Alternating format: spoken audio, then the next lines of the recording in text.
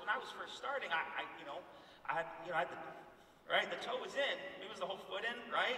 But I was like, I didn't have a complete understanding that I could make this thing work. So it's very easy to hire someone part-time and say, hey, listen, and I love part-time because they can drop the kids off at 8:30, come work with me at 9, go leave at 2:30, and go back and pick the kids up at 3. It worked very, very well. Why? A couple reasons. One, it's difficult for that person, a high-level skilled person, though, who else wants to be a parent. And take this for what you will. This is just how I did it. But as someone who wants to still be a parent and have a participant nature in their child's life, but at the same standpoint, contribute and make income and be in production and bring in money into their own household. And for me, that said a lot about that person. It said a lot about that person who said, this is my free time throughout the week, but I want to work to make more money. And I was like, I like that. And for me, it worked out very, very well because, so we'll just use Jade because she's the best example I have. She would come and she'd drop her kids off, come work as fast and hard as she could. She was super efficient. And then she'd take off and go get the kids. And eventually it came to the point where she was like, hey, I actually would like to work full time. And we made arrangements, and now it's a highly functioning office. But when you're having a conversation early on with your staff, it's saying, you're talking about, one, I'm not looking for more agents. I've got plenty of marketing channels at which to acquire agents. How to, as we talked about yesterday, talk to collect interest, to only talk and create interest from talking to interested people, right? That's a great way by posting ads and ZipRecruiter, Indeed. I mean, you're using these platforms for multiple purposes, but like ZipRecruiter, Craigslist, Indeed, Facebook, job posts again, all of our different hiring campaigns, how we hire agents. But in the same sense, when I'm trying to hire a staff member, I'm saying, I'm not looking for another agent. I'm looking for someone to support me in my business. This is what I want to do. I'm working with a group of people who have agencies that are doing $100,000 a month, $500,000 a month, $1 million a month, $2 million a month. The company that I'm in does $300 million a year. And what I would like to do is I want to build an agency like they are doing. Will you support me? Are you looking for a career? Or are you looking for a short-term, part-time job? Because I'm trying to build something to the moon, and I can't do it with someone who's just looking for something short-term, right? I talk to a lot of, my top managers who have staff, and I tell them they should fire a lot of them because they're not all in on their business. I believe that Caitlin and China and Jade are all in on our business. Guess why? Well, now they're integrity employees, and they have stock in integrity. Applaud that up.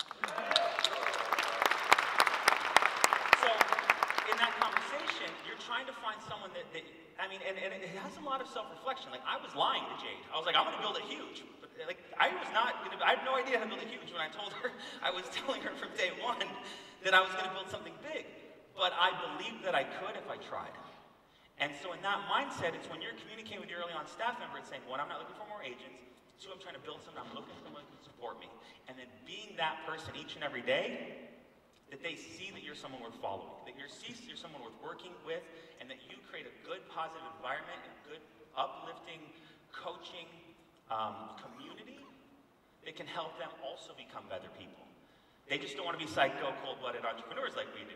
They just want to support cold-blooded, psychopathic entrepreneurs, right? So understanding that. So how do we progress, right? So I started part-time. If you've got the chops, hire someone full-time. But just for me, early on, it started part-time, and that was a very easy way for me to get someone to fill that time void because they could still make money while still participating in the general natures in which they needed to do each and every day they become accustomed to. But the line that I learned from Sean was when you're starting someone, and you've gotten to the table and you're talking about what you want to do and what you need them to do, and we'll talk about tasks here in a second. You see them on the screen. It's saying, listen, the way this is going to go is we're going to do like a 30-day test. And at the end of 30 days, we're either going to part ways, or I'm going to give you a raise. And what does it do for them? It gives them complete clarity. So I'm either going to make more money in 30 days, because their only job is to help your business become more profitable. So if it makes it become more profitable, it's very, very easy to give them a raise, or it doesn't work out, and you let them go. And you say, wish you well, it's just not working out here in our environment. So knowing that, what does it also give you permission to do? To work really hard, to ask good questions, to take good notes, to watch videos, to go above and beyond, right? If this was a new career that I was starting, I'd be studying the business on the weekends. I'd be studying the business at lunch break. I'd be reading blogs on the company. If I went to go work at Honda, selling cars, I learned everything about the old CRX, and I learned everything about the Civic and the, I don't know a lot of Honda models. There's a truck, right? I don't know a lot about Hondas, but I would learn if I was going to work at Honda. I would study because if I'm going to walk on the lot, I want to know everything about Hondas. And if some dude's a Honda enthusiast and it's me, or I'm getting the sale because I know about the old Ridgeline, then what's going to happen? He's probably going to buy the car from me. So that, in my mind, is how I would be looking for a person like that. So 30 days, we either part ways or give you a raise. Gives you very much permission, but they're going to go work extra hard in that early on 30-day first preliminary period because they want a promotion. Who doesn't want to make more money? Right? You're already giving a pathway to make more money. So from their tasks early on for your first staff member that's going to support you in your growing business is easy stuff. It's one, learning back offices, and it's handling the tasks that are distractions for your money-making activities, which are what? Selling and teaching. Selling and teaching. Selling and teaching, right? That's all we've got to do. Then everything else should be delegated to someone else who's better at it than you. Because I'm not that great at all the things that I don't do. Because I didn't choose to get good at them. I chose to get really good at selling insurance and getting the check from Dolores, and I chose to get really good at talking to that guy at that other IMO and bringing him over to my IMO, because it's better. I got really good at those two things. And if you focus on getting good at those two things, they'll pay you far more than working on your penmanship on doing thank you cards. Or learning how to sit on old track. I do all the stuff you gotta do. Figure out how hierarchies work. I don't even know, I love, thank you, Jade, for all your knowledge in hierarchies. So, the things that I would have early on doing are thank you cards to keep business on the books, calling pending if you get a cancellation notice or you get some sort of notification from the carrier, right? Who often gets the email from America or Mutual of Omaha and you go, oh, I'm not even going to deal with it, right? That's because you're in the field, you got 8 appointments already, or it's the middle of dial day and you don't want to sit on hold for 15 minutes, right? But you send that email off to your staff member, they figure out what's going on. It's Betty's, card expired, it needs to get updated, and now she saved you $600. But we get so busy and focused on the more that we forget that the business maintenance can be very affordable to help us keep us make more money, keep more money on the books. So, understanding that, client calls you, right? George is kind of a tough butt, but he's here. He's calling me the next day. All George wants to do is put his son back on the beneficiary form. Because he told you he wasn't giving anything and everything's going to Susie, but now he wants to put little Georgie on, and that's all he wants to do is add someone to the beneficiary form. But we don't answer that call because we think he's calling to cancel. So what do? Hey, Jade, call George. Jade calls George. Jade figures it all out, fixes it.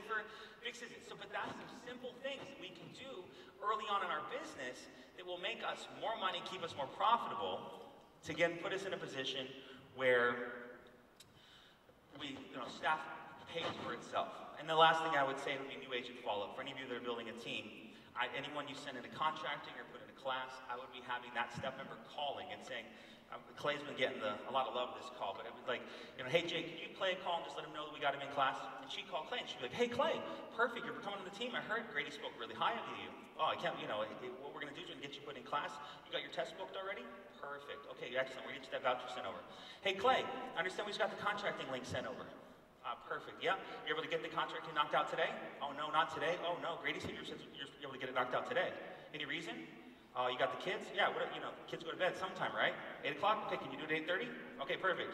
All right, so I'll let Grady know you're getting the contract out because he's in the field right now. He's got 8 appointments today protecting families. Yeah, he actually paid $27,000 last month. So you're gonna get it in a day? Perfect, man. Welcome to the team. I'll call you tomorrow, make sure you got it all done. Let me know if you got any questions. All right, so your staff members come behind you, edifying your business. That's what good staff does, but too many of us won't post an ad, find someone good, put someone in employment to let them build a career with you because we're too scared to make ourselves vulnerable or add that extra level of responsibility. So as a finish up, great staff would be an admin to start, move yourself into recruiter, contracting, marketing, and then don't create any silos within your business, which means teach everybody everything so that they can all support something. Someone gets sick, someone can pick up the ball. Something happens, you gotta let someone go. Everybody knows everything. That puts you in a strong position to win. Appreciate you guys. Have a great day.